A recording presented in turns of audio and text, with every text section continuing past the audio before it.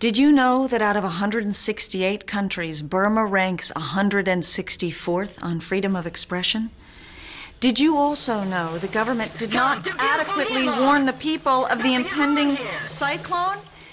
Did you also know that by destroying 3,200 ethnic villages in eastern Burma, they have created a huge population of refugees who either fled the country and are hiding from the military regime or have been forced into relocation sites where many are used for forced labor?